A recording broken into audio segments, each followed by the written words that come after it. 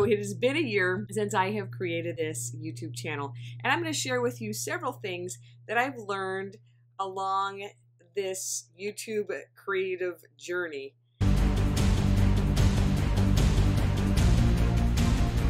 If you think you would like to start a YouTube channel, I hope that this video is helpful for you. I'm going to share with you those things that I have learned, and there is no real order. Strap in. If you're a crocheter, go ahead and crochet. If you'd like to pull out some paper and pen to take notes, or you want to take notes on your phone, now is the time to do that.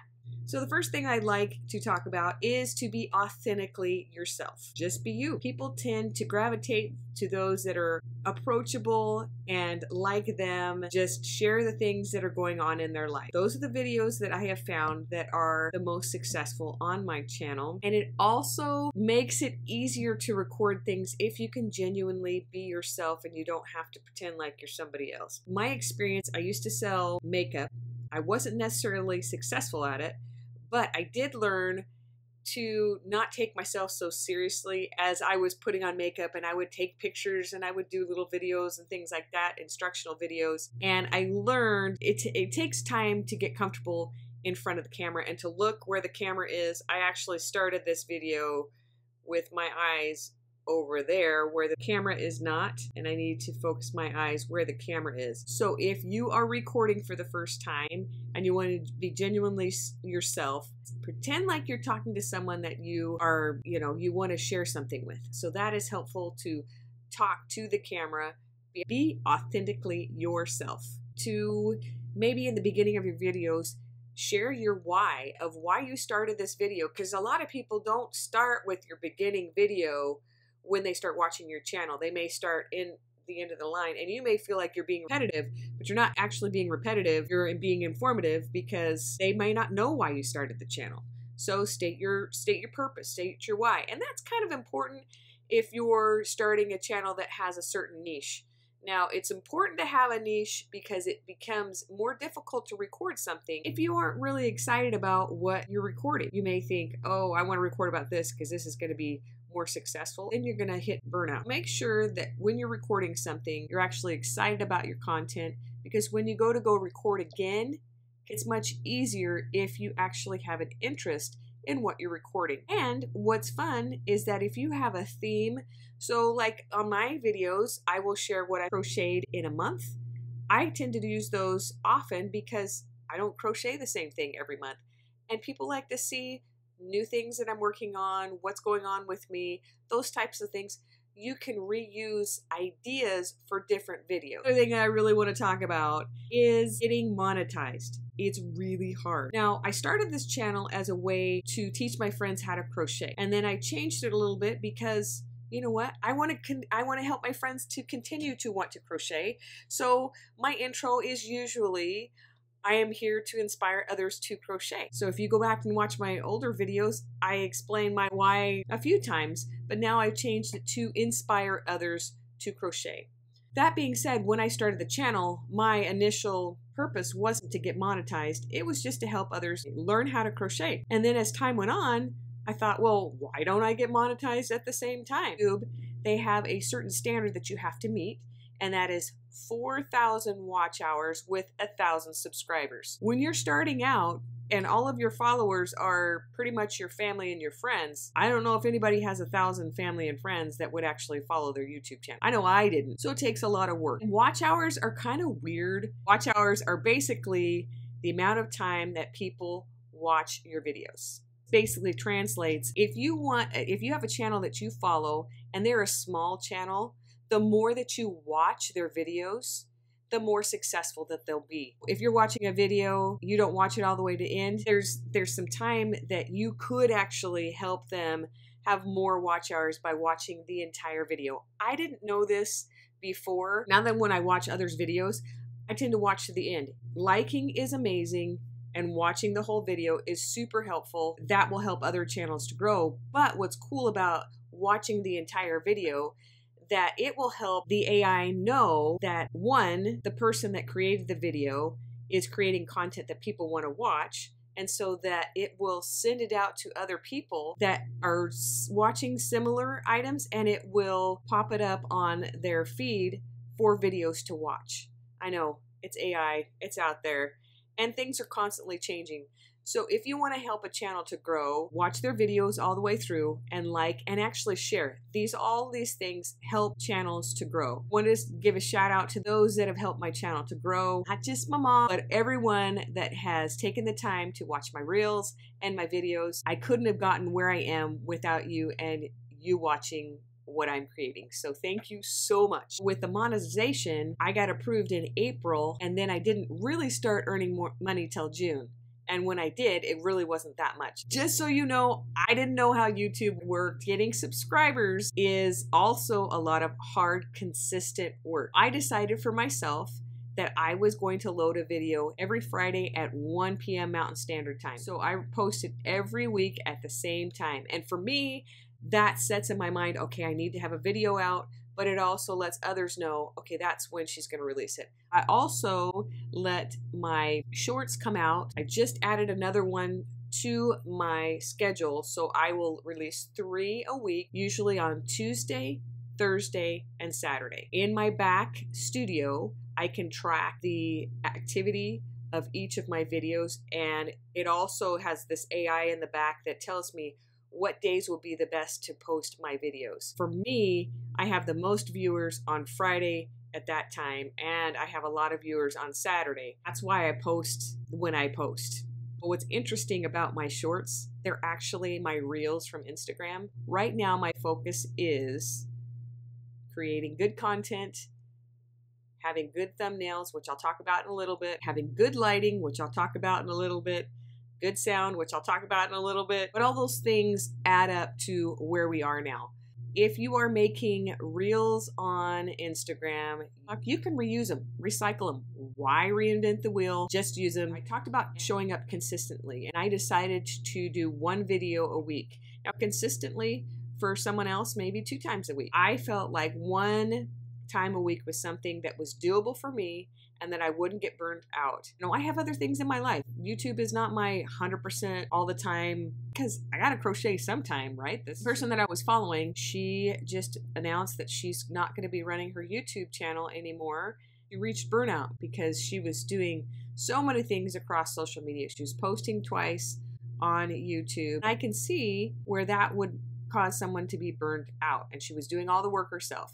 You are doing all of your own content, which that's what I do, is I suggest start small. It's okay, you can build up. Consistency breeds momentum. I do have kind of a tentative schedule of when I film and when I edit and when I do my thumbnails. So I have an idea of what my content will be, and then I will film my video.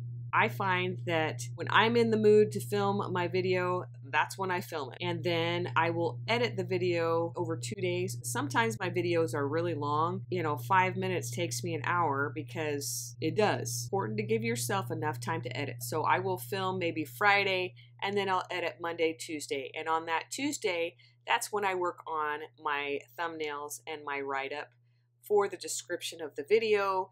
And also, another thing that I want to talk about is use graphics to help to bring interest to your videos. There are different free apps. I tend to use Canva. I can create whatever I want in there, and it's unique to me. If I'm creating graphics, I use different apps. Like I talked about Canva, my intro and my exit, that's what I used Canva for. And then if I have like little graphics that I want to put in the screen as the video is going, I find that CapCut works really well for me.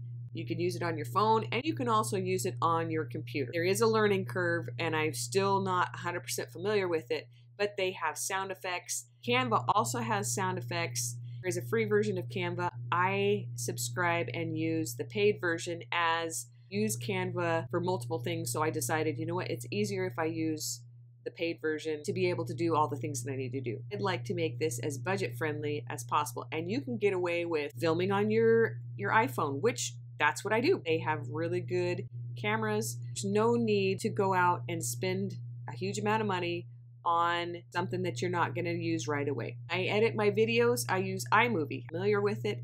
It's already within what I'm using. I use that on my laptop, not on my phone. I would find that very irritating because it's so small. If you're an Apple user, I would suggest iMovie. If you're Android, I know that people use Adobe. Thumbnails, silly thumbnails with silly faces. The AI on YouTube really likes that. If you look, I'm very animated because guess what? The AI likes that. And it will push it out to people. You know what? Why take yourself seriously anyway? I guess if you had a serious channel, you need to be serious. I have learned to just accept it and move on, and it is working for me. Another thing that I've learned is when creating, be open and flexible, because if you're going by algorithm, they're always changing. You need to adapt. If you're running out of ideas, something else I learned, ask your community. In your community tab, ask them in the video. Hey, this is what my channel is about. What would you like to see? And that is an amazing resource to ask people. You can create community posts. It's kind of like a little bit like Facebook. Create a post and your subscribers will see that and they can interact with you. I usually schedule mine the day before my video is released so that people can know what to look for in my video the next day. That community tab I use, I didn't initially know that it was even there or something that I could use. The Creator Studio dashboard is a wealth of knowledge and everything in there is free. It's awesome. It's like the back door of your YouTube channel, and you can see analytics. There are also videos, what's new with YouTube.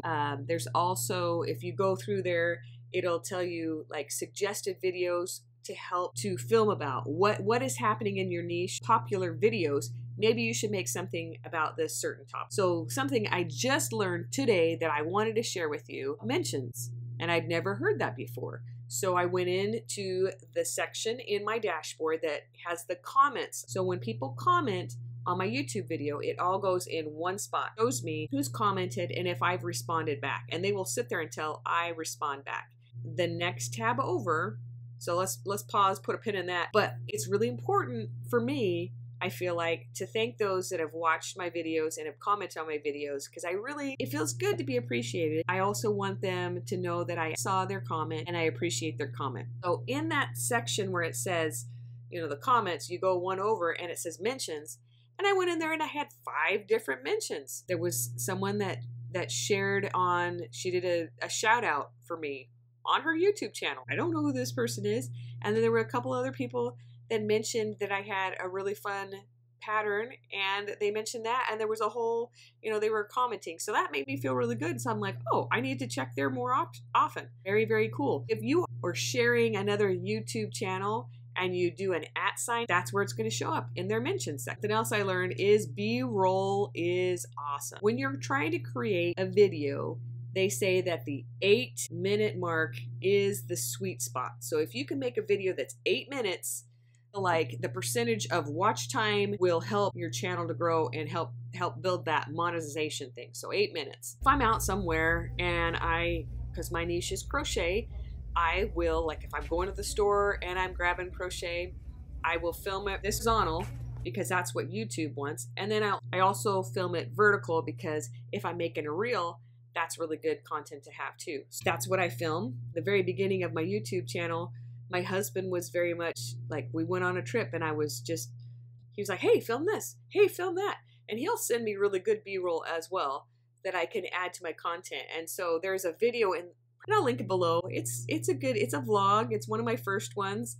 I video all these different things. I remember there was a fire, there was a snake, there's all these random things in the video. It's fun to have B-roll, again, adding interest. So B-roll is amazing. You need to make sure of that. I learned you want to make sure you don't have copyrighted music, because if you have copywritten music, you'll get a strike on your account. So copywritten music, when you load your video, it goes through to see if you have any copywritten material in your video. There's an AI computer thing that runs through there, and if there's something that isn't quite right, it'll notify you, hey, you need to correct this or not monetize this video. If you're beginning and your channel hasn't been monetized yet, it will still notify you, hey, there's copyright infringement on there. You may want to change the music. Okay? Don't use copywritten music. Sometimes it'll be blocked in certain countries and it'll only show in some, and it won't be a strike on your account. You load and you're not sure, they'll let you know. And if you wanted to still use that video but have a different music, go ahead and use that different music. There is free music.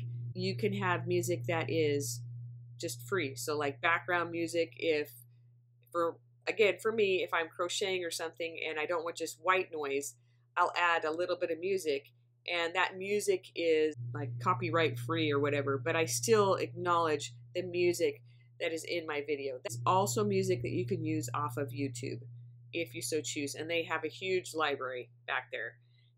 And again, that's in that dashboard part. There's like a section in there for music. There's so much to learn. I'm still not 100% proficient at everything. Another thing I learned, don't delete the messed up scenes. So if you're talking and you totally screw up what you're saying, keep it. People want to see real people. Decided fairly early on to add a blooper reel, and I add that blooper reel at the end of my videos. Maybe you don't want to keep that, but for me, because I'm not so serious, it's okay to keep those. Something that I feel like I wanted to add to my channel is an intro and an exit to my videos. With the exit, it makes it so you want your viewers to subscribe or see more of your videos. You can add an end scene. Makes it nice to have like at least 5 seconds so that it will run on that. And an intro kind of introduces you and shows what your channel brand is. I made mine in Canva. So that YouTube is for everyone. Again, don't compare where you are to somebody else's success.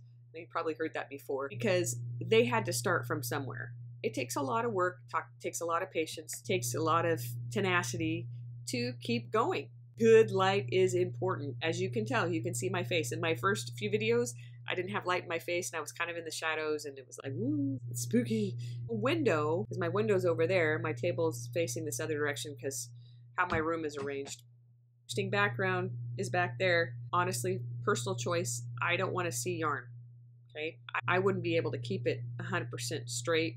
I like to put mine in baskets. That's why I don't have yarn on my back wall. Some people have these amazing displays and it looks amazing, but I don't want to spend all my time rearranging my yarn because I want to be spending my time creating. And that goes along with my theme because, hello, my name is Diana.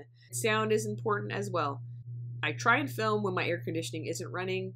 It is actually running now, and I'm trying that I have never tried before, but I have a microphone, and I'm hoping that it will block the other sounds that are going on. I can go back and do that in iMovie because my air conditionings are sitting like right outside the window, and they're huge, and they just make a whole noise, and so I'm hoping that the microphone I'm using works really well for this video. This is the last thing that I'm going to touch on. It's important to have a niche, something that you can feel like you can focus on 100%.